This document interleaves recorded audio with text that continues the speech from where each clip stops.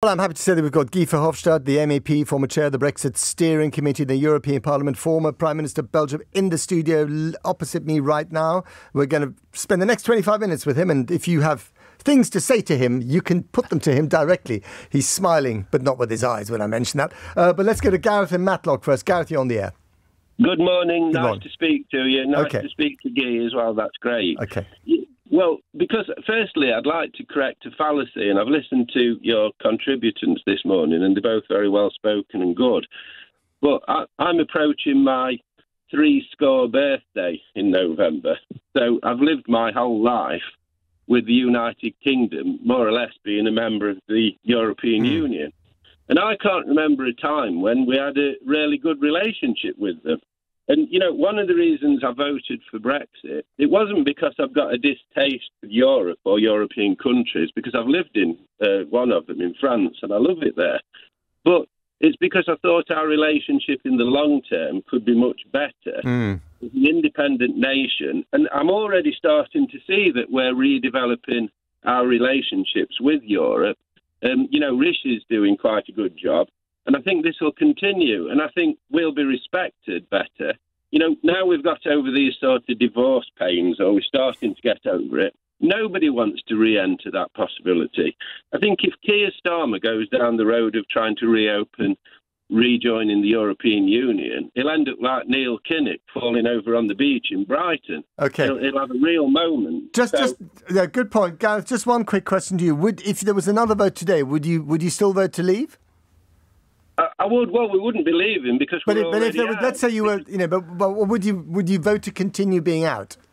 Yeah, I would, because I think it would be a catastrophe. Because I think in the long run, there's never going to be considerable tariffs on our trade with the European Union, because both us and the European Union will realise that, like European Union is forging trade relations with places like Japan, etc., it's always going to be better to have free trade. And I think this temporary free trade agreement will actually continue. There might be a few little bits of tariff on the edges. But, I mean, the European Union's not going to want a situation where it can't import electric cars to the United Kingdom for the next decade. Okay, well, Gareth from Matlock, thank you very much for your call. Let's put that to Guy Verhofstadt, who is sitting open-mouthed in front of me. Guy, what do you think then? Is Gareth right? He doesn't, we're better off, Britain is better off having a smooth and friendly relationship as an outsider with the European Union, and that ultimately frictionless trade will follow suit. That's not the reality on the ground. What I hear from this intervention, that's not the reality on the ground. The reality on the ground is that there are huge problems for both, for the European Union and certainly for the British economy and the British industry. Because it has been a stupid thing, I think, to cut yourself off from your main market. And to have all this red tape and all these import duties as we see today. I don't understand what is the lack of sovereignty if you are in the single market. The single market, by the way, it's good to remember that, was nearly an invention, I think. It's an invention of Margaret Thatcher. Yeah. Of course, and Margaret Thatcher, you can say that's an icon of the Conservative Party, Right. So, and the whole thing, what happened during Brexit, if you go back a little bit in time, is that those who sold Brexit to the British public said during the Brexit referendum, no, we will not go out of the single market. And then once the results were in, they changed completely and they became extremists of Brexit. And they said, Brexit means going out of and that was Theresa May as Prime Minister. Gove. But Theresa May also, but she underwrote that. And I think the reason was that she was herself a reluctant Remainer, and she wanted to prove to her own party that she had become converted as a true Brexiteer. Yeah. And she kind of guided us down that particular path. But let me put this to you. So, the best hope that this country has of getting back in the European Union eventually is with the Labour Party. But even the Labour Party is not touching this with a barge pole. They are very cautious, right? It's very incremental. It's very under the breath. Do you think they should be more outspoken? And if they were, would they actually have a good reception in Brussels? Well, I think they should be more outspoken, but I understand. I'm a politician, So at the end of his career. So I understand that for the moment, the most political parties in Britain, the Lib Dems, Labour, and so on. So it's not only a question of Labour; it's also Lib Dems, and are for tactical reasons, not even when in the recent poll, 62% is in favour of rejoin. They don't want to touch us for tactical reasons. And why for tactical reasons? Because the British voting system. The British parliamentary system is a tactical machine. You don't need to have a majority in a circumscription, in a constituency. You have to be the first past the post. That's the principle. Sure. So tactics play an enormous role, and I don't really expect a change on all this until the next general election are over. Okay, so you're about to address that rejoin march in central London, right? That's what you're here for. What are you going to say to them? You're going to say, look, march very quietly and say it very softly. No. Why don't you just go home and have some lunch? No. I mean, did already. But if you shout from the hills about this, that no one really wants to touch, even Ed Davey, the leader of the Lib Dems, who start their conference this weekend, their party conference, has said everyone's sick and tired of talking about Brexit. Yeah, I know. That's the reason why I explained to you that, in my opinion, this is all tactics and not what they really think and what they really their feelings are. No, I'm gonna speak about the statute before me about Winston Churchill and saying, look, he looked to Britain from the outside world, and he knew that the outside world had changed, and that was a huge opportunity to create peace on the continent by creating Europe and a European Union. He was in favor of that. And our current leaders are all looking to Britain from inside and not from the outside world. And they don't understand that there is, in fact, a world has been born now the last years, certainly with the brutal invasion of Russia in Ukraine, which will be a brutal world in which Europe needs to be united. Europe needs to be together, otherwise we will not play any role anymore. So regain sovereignty goes through Europe and through the European Union, in my opinion. So Keir Starmer said that he wants to renegotiate aspects of the trade agreement, sector by sector. Is that even realistic? I mean, are there people, in the German car industry, in agriculture in France, who are going to say, yes, sector by sector? Because to many it sounds a little bit like... So there's cherry picking. Cherry picking. The cherry picking. Yeah, okay, we know about cherry picking. You may like cherries, but you don't like them being picked. Exactly. Okay, so is Keir Starmer barking up the wrong tree here? No, is he being delusional? No, like I said a few moments ago, that it's all tactical for the moment, and the real discussion, the real debate will start after the next general election, and then the European Union will have his normal. We are very much in favour to have a full-fledged, good relationship with Britain. Everybody's in favour of that, and that goes on economics. That goes through a customs union and a single market. And cherry picking. So you would just to be clear, you would welcome Britain eventually rejoining the customs union and the single market? Absolutely. That was one of the options on the table during the whole Brexit negotiations. And I got many people who said, Norway, Switzerland, that is the example, and so on. And why not, if that is the choice? The choice has not to be made by the Europeans. The choice has to be made by the British people, by the British citizens. Okay. They made the first choice. It's clear now that it is the wrong one. I think that it's obvious. Not to everyone. Not to listen. No, there are 38 who are not in agreement. Wait a second. Let's just bring in Catherine. Catherine from Ealing has something to say. Catherine, you're on the air. Oh, yeah. Hello. Thanks for taking my call. Yes, well, I'd just like to follow on from what the speaker was saying about needing to have a united front in Europe towards the Ukraine situation. And in actual fact, I don't think we have that. I'm glad that we have left the European Union, because we've been able to pursue our own line with Ukraine and give them tremendous help. But so have the Germans and the French and what are you talking about? I mean, I'm talking about Hungary. Well, Hungary. Well, that's a good point. Okay, actually, that's a really good point, Catherine. Thank you very much. Okay, so the Germans have given tons of money and weapons. The French have done the same. The Italians slightly less.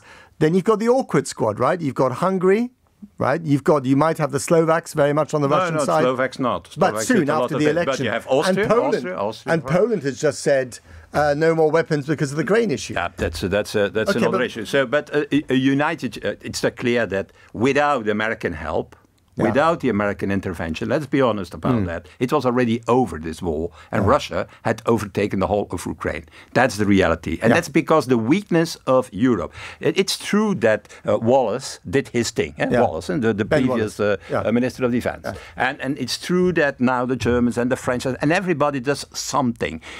But that is, imagine one moment that Trump comes back in America and that Trump says, oh, I don't want to continue the policy of Biden, don't want to help Ukraine anymore, then Russia will win this war immediately because of the weakness and the division in Europe. That's one of the reasons we need. So you agree with Catherine from Ealing, who just called in? What we need is to have a real European defense union the fastest as possible. You know what we spent in Europe on defense with Britain. With Britain, it's more than 300 billion euro, or nearly 300 billion pound a year. Yeah, that's 4 or 5 times more than the Russians. But we are not capable to help the Ukrainians because it's not united. Because it's not united. And why it is? Because we are spending more or less 30-40% of the American military budget, but we can only do 10% of the operations of the American army because of what? Duplication. It's so we are the second big. Together with Britain and the whole European Union, is the second biggest military package, I should say, bigger than the Chinese. And we are not capable to support alone Ukraine without the help of the Americans. Guy, I mean, there is a feeling here in London that even if the European Union were to cut us some slack, and even if we could actually grasp the political nettle of nuzzling up to the EU again, ultimately you don't want the awkward squad back in your midst. That's not true. That's not true. That's not what I feel in Brussels and in Strasbourg and inside the Are you saying you're missing us?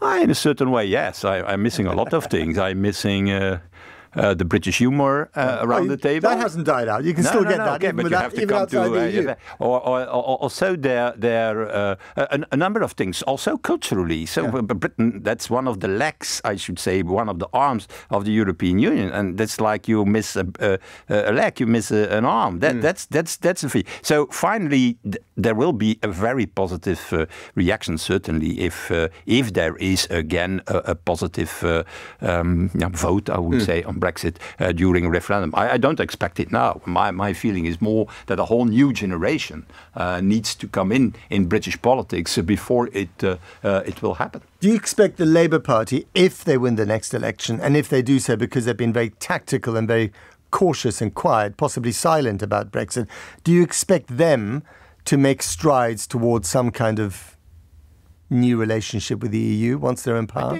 I think so. That is what Starmer already announced in a certain way by going. Is that what you're hearing privately as well?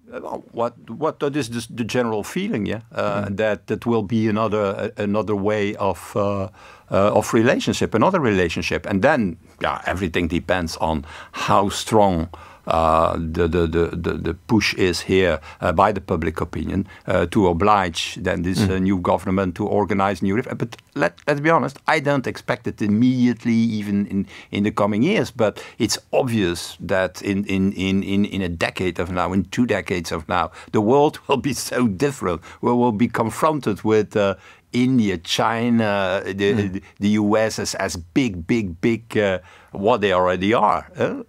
Economies, technology, also technological. But is it also not possible that if there is some kind of concerted political move to rejoin something in the next 10 years' time, that the European Union then might actually be a club that many people, even those who are pro-European, may not want to join? If you have President Marine Le Pen in France, you have an AFD Chancellor in Germany, which is not inconceivable.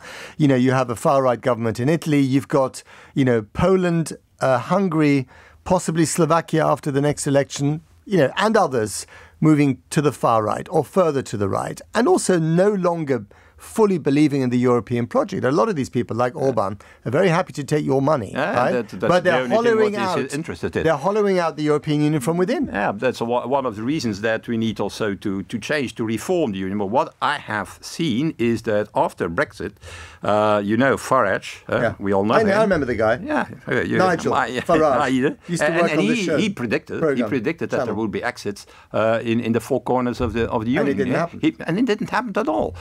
He said an exit and a Frexit and a Dexit, the Danish going out, and so on and so on. And nothing of all this. And on the contrary, one of the only positive things of Brexit has been that we have seen on the continent a sort of a reaction by the public opinion saying, we have also some criticism toward the European Union, but we are not so stupid as the Brits to leave it. That was a general reaction. But will that last when you've got people like Viktor Orban, who's very happy to take EU funds to line, his pockets and his government's pockets, but is really kind of quibbling with the EU agenda on a daily basis? You've got the Polish government that has picked a fight with the European Union and turns those fights into political currency.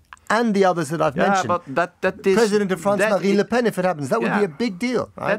That will change. I don't think, for example, in Poland, we will see what the outcome of the elections is in the coming weeks. But the fact that you have a Polish government making things difficult doesn't change the enormous pro-European sentiment that exists in Poland, and even under the people who are voting for the peaceful, the conservative government. And the case of Orban, Orban I think we need to do that, has to choose. Or he stays inside and he accepts also the values and the principles of the Union. Oh, he goes out. Yeah. You cannot continue. That's one of the big weaknesses, I think. You're right, of the Union with a member state who is only there for the money and who don't like the values, the principles, the rule of law, and so on.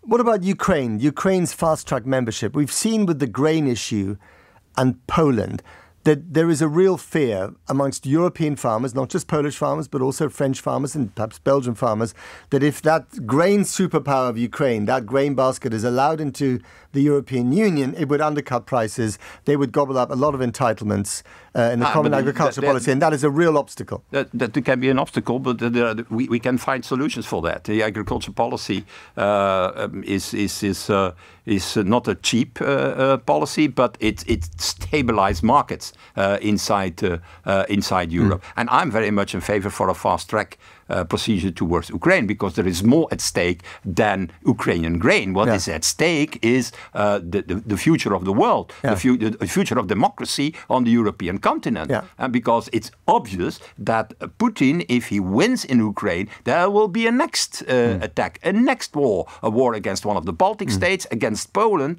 and against liberal democracy. That's possible, Okay, stay there. Let's bring in Delroy from Brixton. Delroy, you've got a minute, and then we're going to get Guy's reaction to what you've got to say.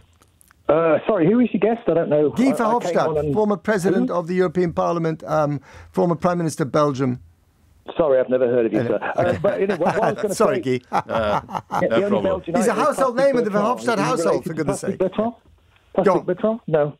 Pour moi. That's the only thing I know. Okay, all right, come on. Yeah, what I was going to say was, I think I'm really concerned. I think Keir Starmer should not have made any references whatsoever to potential to either rejoin the EU or even. Well, he hasn't really. He's not talking about rejoining, is he? No, but he's back. No, but we're talking about it. And the thing is, this should be. We've got a cost of living crisis. With respect, we have a cost of living crisis. Everybody is way more concerned about putting food on the table, heating their homes this winter, than all this ideological claptrap that you and your guests are talking about today. Yes, it's very nice to have Matt, but now is not the time. And if Labour want to snatch defeat from the jaws of victory, go ahead, keep talking about this. Right. Okay. Thanks, Dora. To be fair, they are not talking. I mean, they want to talk about cost of living and all the other issues. They don't really. But the cost of living crisis is also due. In partially to what's happened with Brexit. If it goes bad in the car industry, it goes bad in the fishery. If it goes bad in a number of other activities in Britain, that creates lower growth and higher inflation. So it's a little bit easy to say, you have the question of Europe and the future of Britain in Europe. That's completely separate from our economic successes. That's not true. It's linked to one to the other, and maybe a certain part of inflation in Britain is linked to Brexit.